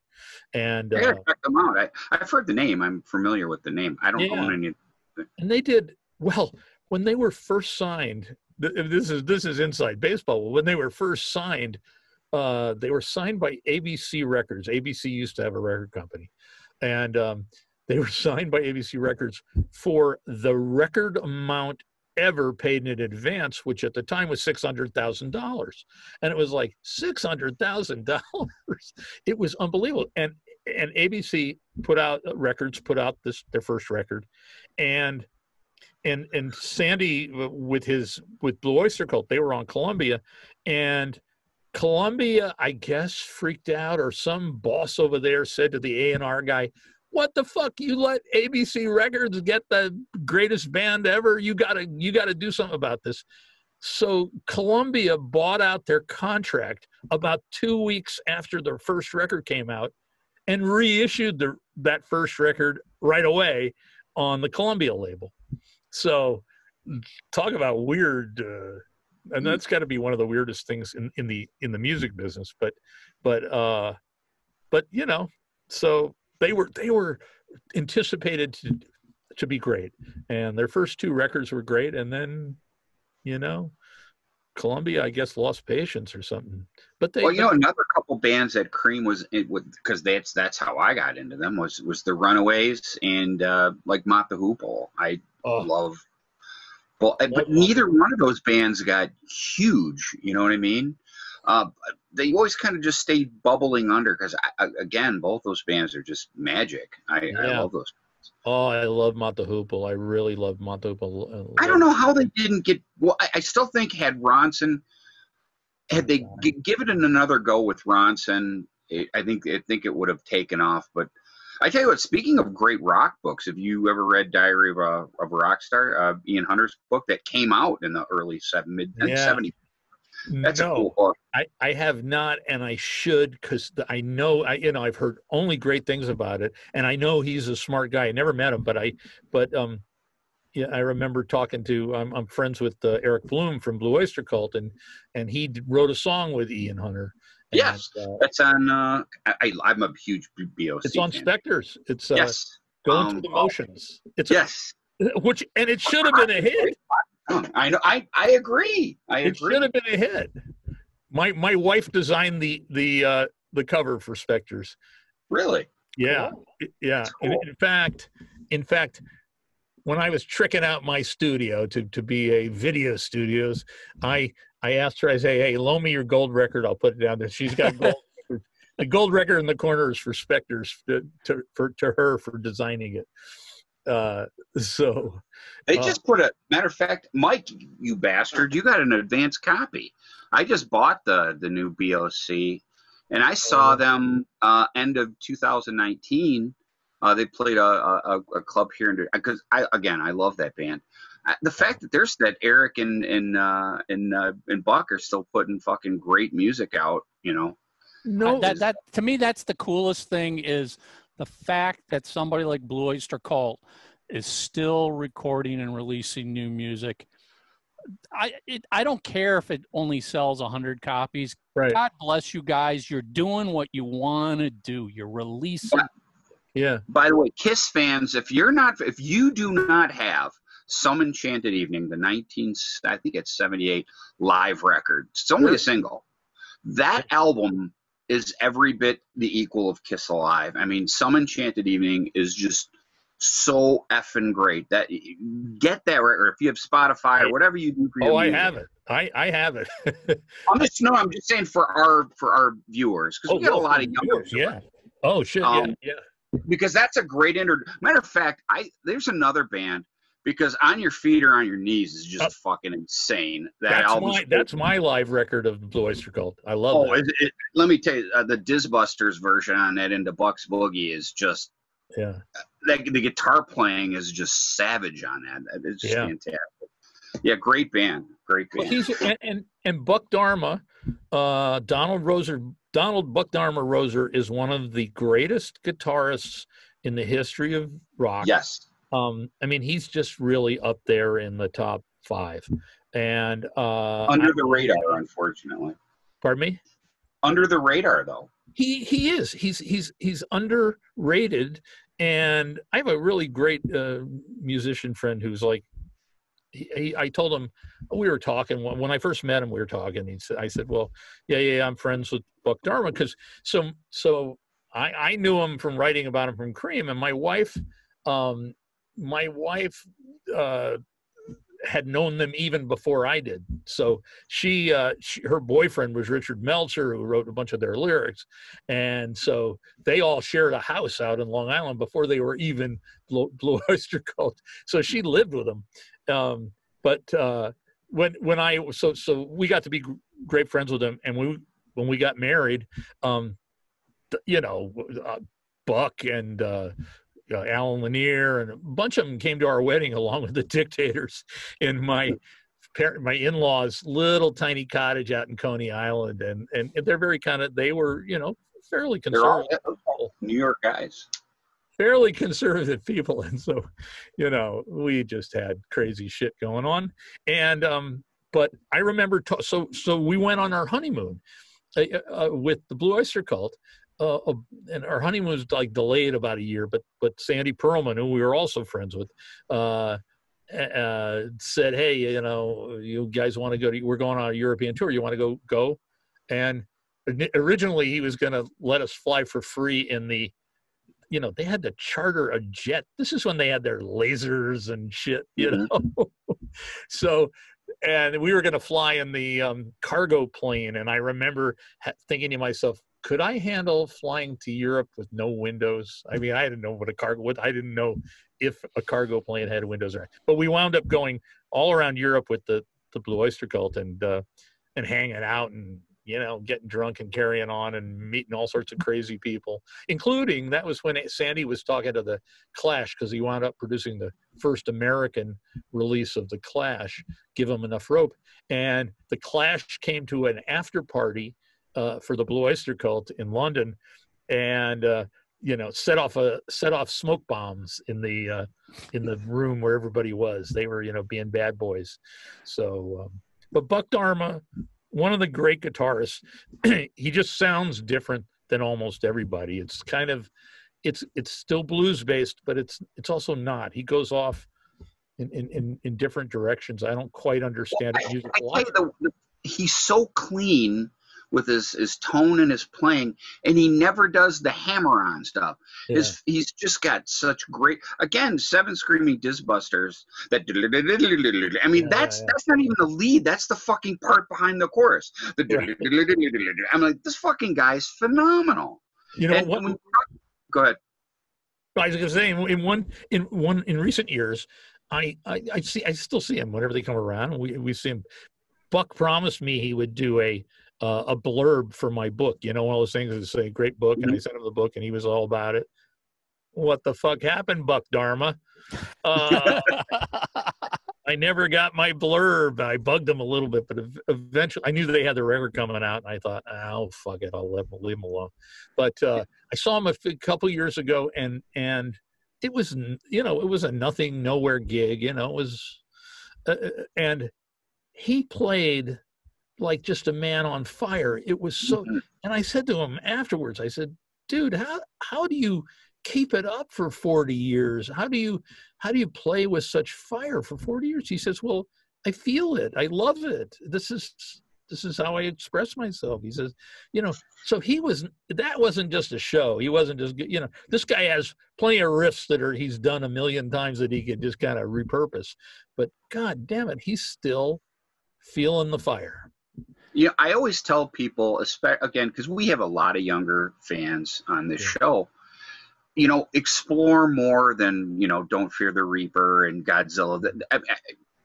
Go back, again, those live records. There's a reason why those live records are so important, because they were such a live band. And those songs, much like KISS, because that's the thread with me. Right. KISS sounds better live. Blue Oyster Cult sounds better live. Ted Nugent's better live. All these bands are Aerosmith better. I love that raw, and especially those 70s records. I mean, they didn't have the fucking Pro Tools. They didn't edit them where they shit. They just, it was just loud live rock. It was just, incredible. And Blue Oyster Cult is a great example. And also, Michael, when does that record come out? I've already bought it. It's just that I got. Yeah, I think it's just in the next couple weeks. Yeah. 3 days after my book, so so. Oh, good. Buy the book, then go buy Blue Oyster Cult and listen to Blue Oyster Cult while you read the book. Yes, I think it's the only way to enhance your experience. Yeah, exactly. Yeah. We talked about this on an episode a couple months ago, Robert, but we were talking about how bands from the 70s coming into the MTV era was a challenge. And I think, Mark, you had mentioned, by example, Uriah Heep. There's a great sounding band, but when video era hit, it was like a band you were like, oh my God, what am I looking at? And I kind of feel like Blue Oyster Cult fell into that as well. It's like, it's an incredibly talented band, great live, great music, everything else. But the visual of the people in the band didn't live up to the new video generation. Yeah. Yeah. I think there's, and they were, they weren't clown. I mean, Eric Bloom knew how to kind of clown and play, kind of a bad, scary man. But they weren't clowns. They weren't clowning around. They were more of a serious band. They were musicians. I think you're absolutely right. And they were, they're very unpretentious people. So, I think they didn't have it in them to put on, a real total act. They weren't an act. They were a band, a musician. They were a bunch. I mean, and you can see this if you really look at some of the bigger bands from the 70s and what did they end up doing in the early 80s, especially once MTV started. And you're like, oh my God, those old mustaches, the one guy's really tall, another guy's really short, another guy's really big. All the things that as you moved into the video era, the labels were like, we've got to get everybody with the right hair, the right looks. They got to be right height and everything else. Yeah. And, as we all now looking back, that put the music behind you. It wasn't as important anymore. I tell you what, though, Robert, what do you think? I think I even use this example because Burnin' For You was huge and that was early on MTV, but Take Me Away is 10 times, in my opinion, 10 times better. That was off the next studio record. Didn't do the business shit that, Burnin' For You did, but Take Me Away. Yeah. How did that song not become bigger than Burnin' For You? I think it's a way better song. And that's I love Burnin' For You, but and that I know that was a Richard Meltzer written song. And arguably, talk about great lyrics throughout. I mean, you gotta. That's I tell you, just because I'm a geeky Blue Oyster Cult fan, you really gotta. I just went this week actually. What's the song off of about the fighter planes, the Nazi planes? ME-262. Yes. There's a YouTube video that talks how that plane. Because I didn't know that. I just dig the tune because it's a hard rockin' great tune. But, the lyrics are really from the German pilot point of view, which is, I talk about, totally freaking fucked up in some ways. But it was cool checking that out. Like the whole line about, like hanging like heavy metal fruit. Those planes were really destructive, but they were slow. So the fucking Allies could pick them off. You know what I mean? Yeah. But you just didn't want. Again, that's what I mean. Talk about great lyrics. Yeah, they had depth. And Sandy Pearlman wrote a lot of the lyrics for him, and he was a big sci-fi guy. And that when Blue Oyster Cult did Imaginos, that record was really a Sandy solo record. And so Sandy died about 3 years ago, and then he had a brain aneurysm and died. He lived out by us. We were close friends, and so we became, when he was in the hospital for like the last 9 months of his life, we were his guardians, and which was really not a fun thing. And the band, gave a bunch of money up, but. And then when he finally died, he had some distant cousins who were his cousins, and they said, so they called me up and said, what do we put on his tombstone? So I went through a whole bunch of Blue Oyster Cult lyrics. I thought I got to put, one of his lyrics on there. And now, God damn it, I got to remember what it was. But so he has on his tombstone, he has it's from Astronomy. The song Astronomy. I was just about to say, I was not. Speaking of Imaginos, Astronomy is one of my favorite Blue Oyster Cult songs. One of the best. I still like the original version better than up tempo. Don't get me wrong, Imaginos is brilliant, but there's something. And by the way, for the younger fans, also Metallica actually covered Astronomy. Right, they did, yeah. That song? Matter of fact, I was talking about the live record earlier. Some Enchanted Evening, a great live version of Astronomy on that album. Yeah, I love Astronomy. Oh yeah, just phenomenal. Again, I could sit in BOC all day with you, but yeah, I think the lyric is, if you could look up the lyrics, it's singing songs. It's either singing songs that no one has ever heard or something. Songs that no one has ever heard or singing, and that, I never got it. We haven't been back since he died, but he's buried. And and KISS fans need to know Blue Oyster Cult's part of KISStory. Yeah. I mean, we as KISS fans, we always joke about it's Cheap Trick and KISS, but there's Cheap Trick and Blue Oyster Cult and Bob Seger. There's a few bands, and Rush, obviously, that are just, you've got to check them out because they are part of history, whether they shared stages. KISS. Shared stages, KISS was notorious. They one of their first shows, they opened for Blue Oyster Cult, and then a year later, Blue Oyster Cult's opening for KISS. Exactly. Exactly. And it goes way back to the beginnings. Exactly, so, And the Stooges were, I believe there was a bill, pretty sure this is true, KISS, Blue Oyster Cult, and the Stooges. That is true. Because Gene walks out and he's like, motherfucker, that guy's got a swastika on his arm. The bass player from right. Stooges, he's like, what the fuck did we get ourselves into? So I think that was here, I think. It was in at the Academy of Music on 14th Street in New York. Yep. And I know it because my wife is a photographer. She's an artist and photographer, Ronnie Hoffman. RonnieHoffman.com. Great. You'll enjoy the photos, kids. But she was contacted a year or so ago about this guy was writing a story about that concert. And there's no recordings of it, unfortunately. And so he was trying to kind of recreate it in a story, and contacted her for photos. Did she have photos? And she had some of the photos of the Stooges and Blue Oyster Cult. I don't think she had KISS photos. I don't know.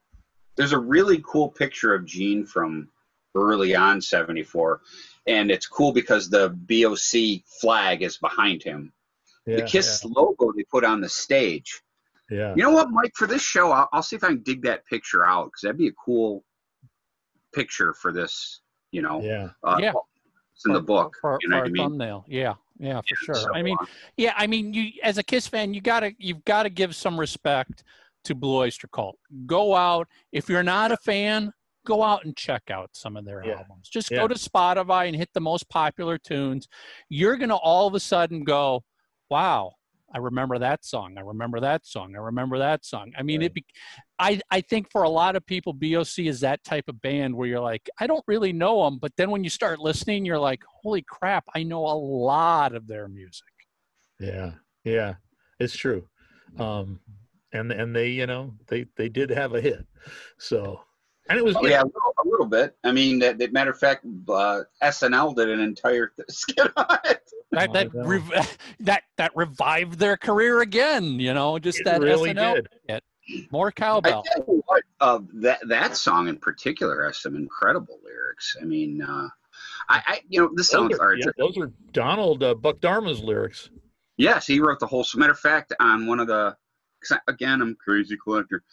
The original demo that he did is almost exactly you know, they didn't change much when they went into the studio. They're absolutely Don. He came in with the whole fucking song, which you know, normally the band will pick part, especially a band like Blue Oyster Cult. They, you know, it was such a conglomeration sort of, and that was another thing. You know, Sandy.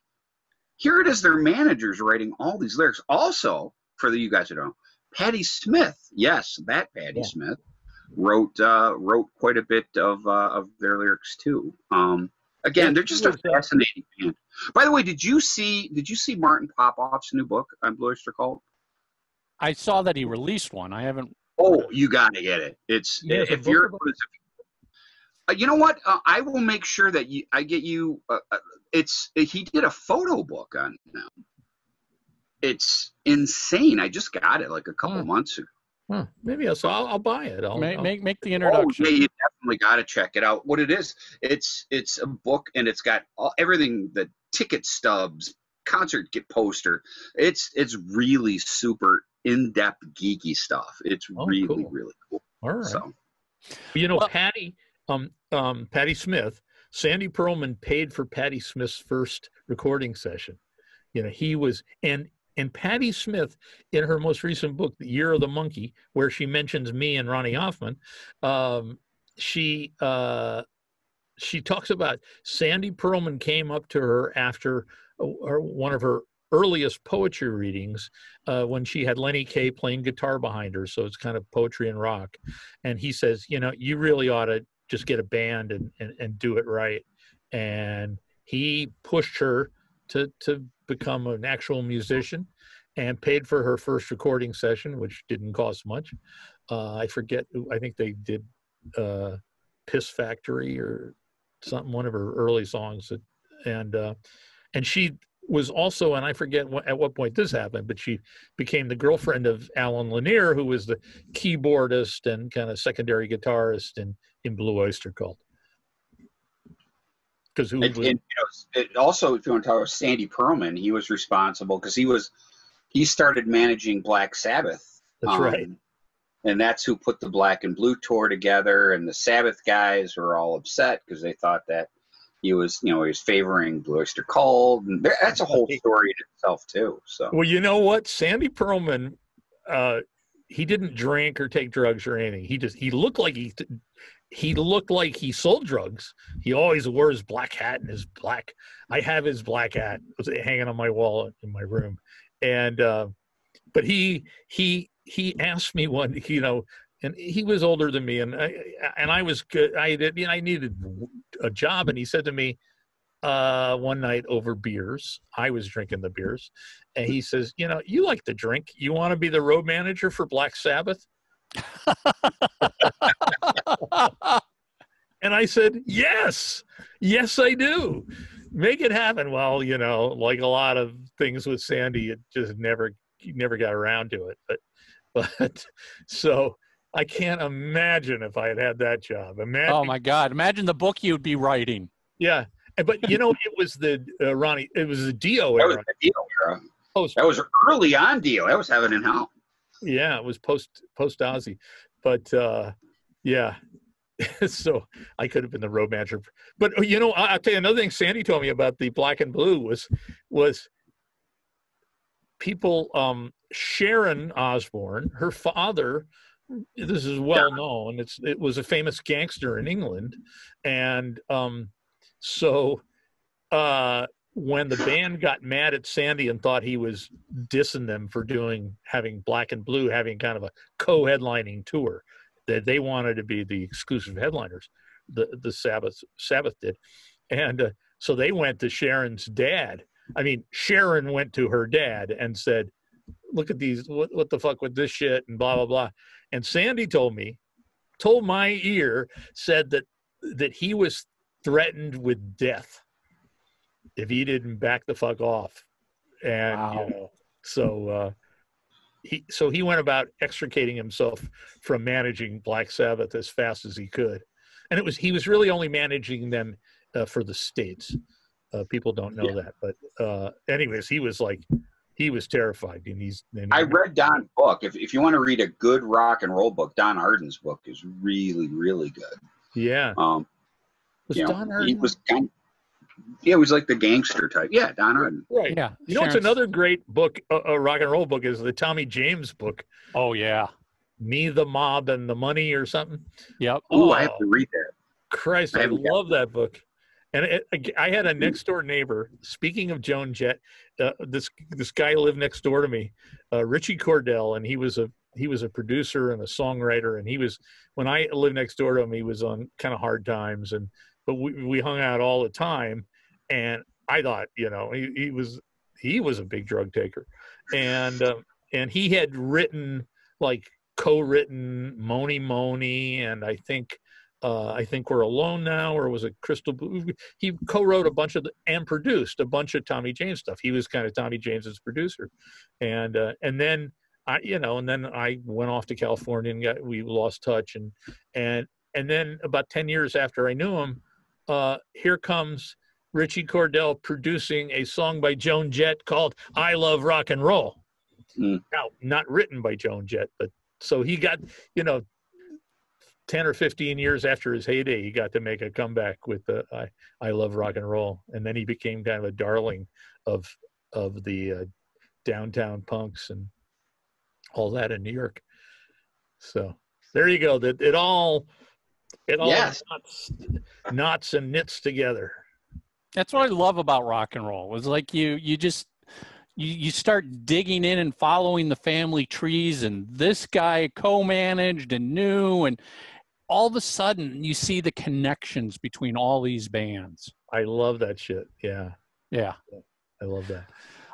So Robert, we've been talking for almost 2 hours. Oh, shut up. Time flies. You talk too much. You talk too much. Dude, your stories are freaking amazing. Let's remind everybody, Loudmouth comes out a week from today, which it comes out on Tuesday, October 6th.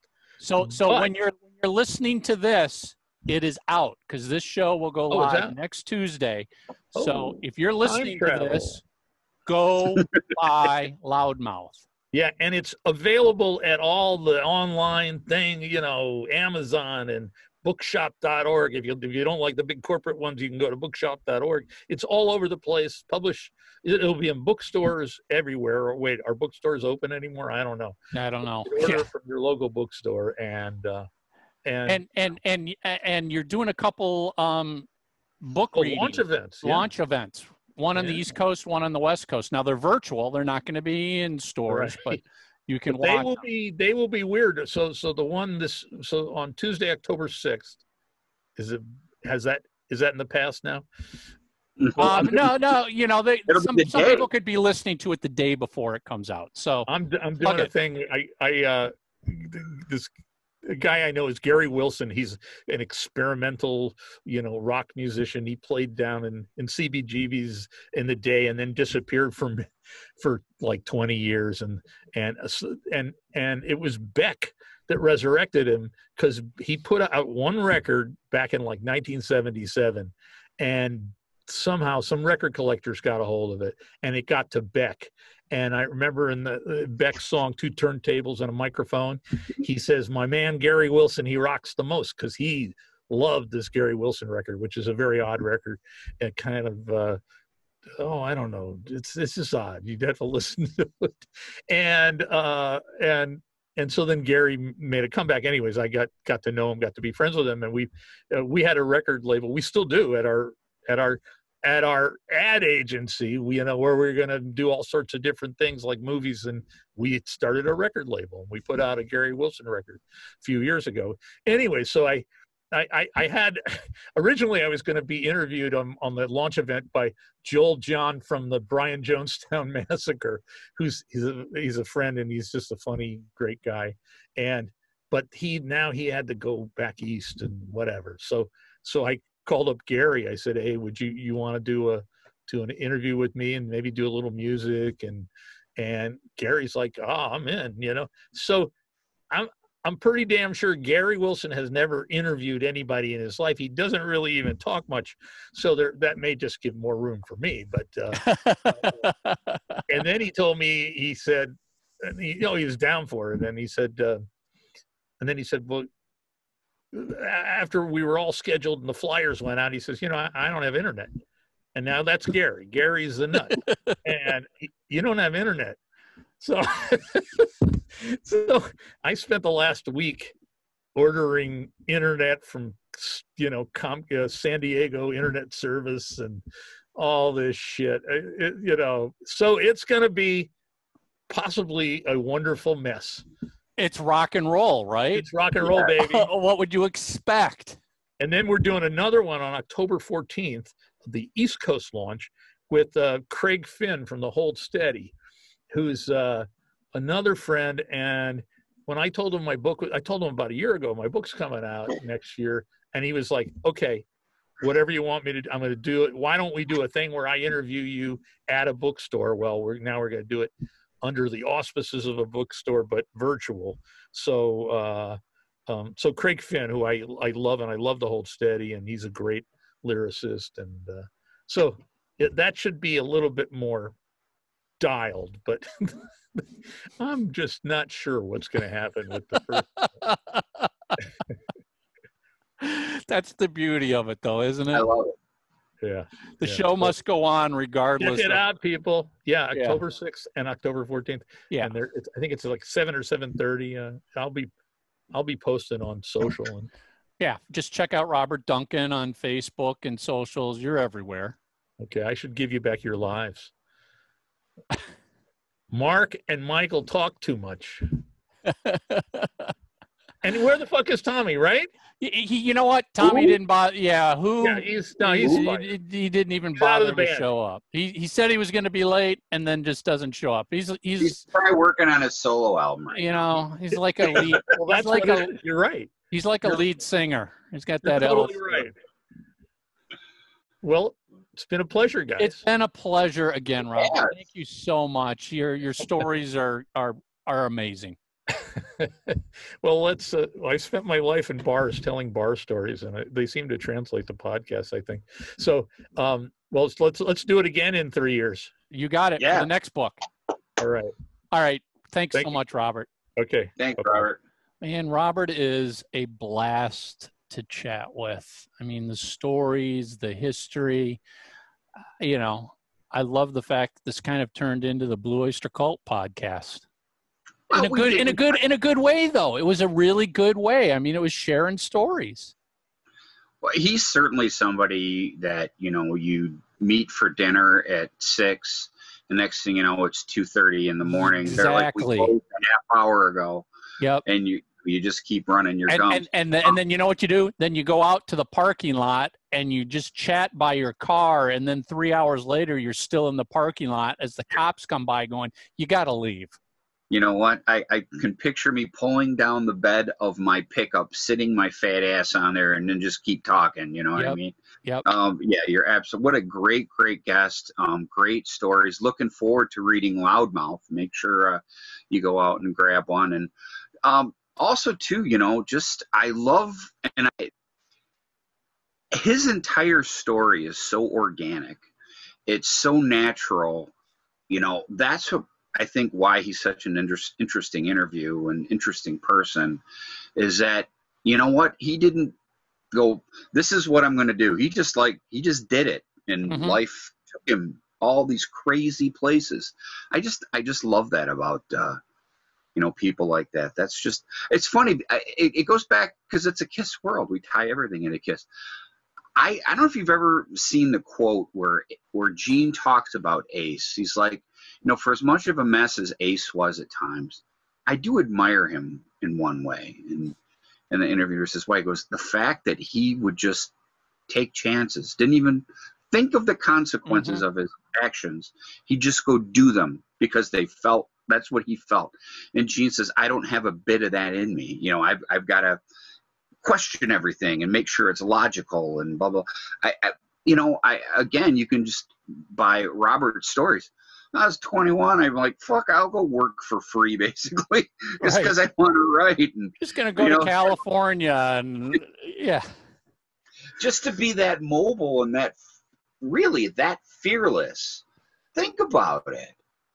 Exactly. You go from New York to California to Detroit to oh my God, you know, at a young age, just pack up and leave. Because I got to tell you, I don't have, I would love to have that, you know. I like structure, you know what I mean? It's, well, I wish I had a little more of that wanderlust. That structure especially comes as you get older, because you hit the nail on the head. It's fearless, and you can see this in kids. Kids have no fear of anything, but as they start getting older and older and older, more fear comes in, and then they start questioning, should I jump off the top of the monkey bars, you know, without somebody to catch me? Should I swing and let go while I fly? You know, when you're a kid, you didn't care.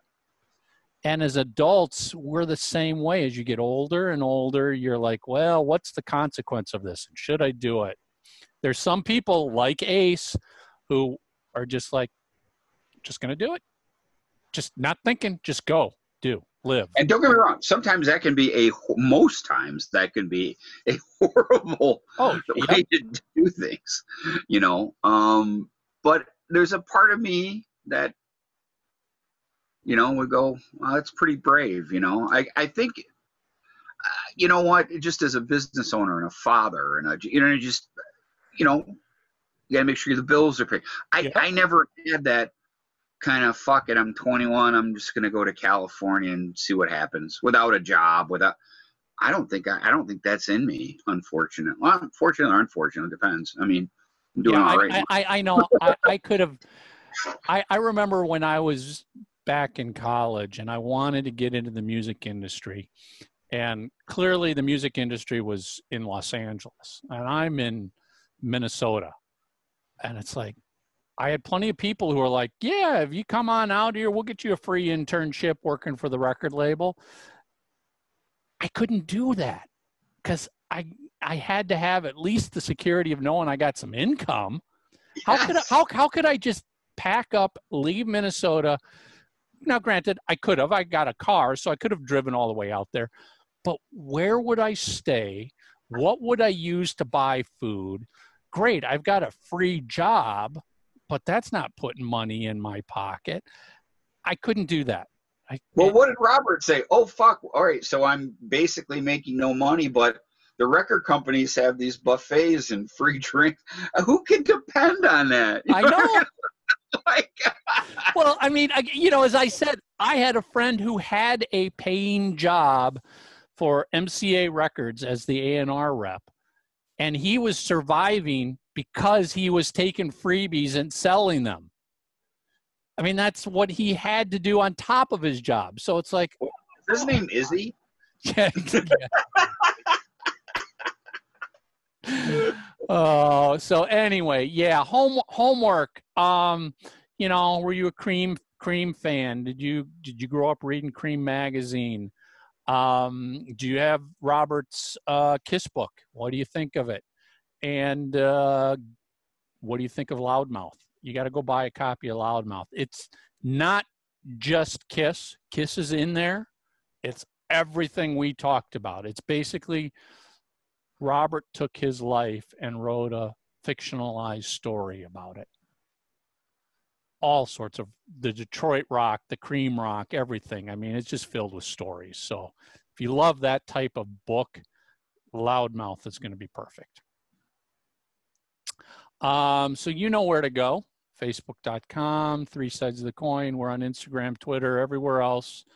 Leave your homework answer there. Let's see. Anything we need to plug at the last minute here? Ace Frehley's album's out. Make sure you got Origins Volume 2. Mm-hmm. And I think that's about it. Hit that subscribe button on YouTube, the follow button on Spotify, and leave a review and a rating and subscribe on iTunes. That's it. 3 Sides of the Coin. We're out of here. Till next week. So you love the show. Go to itunes.3sidesofthecoin.com and leave your review and rating of 3 Sides of the Coin. Thanks.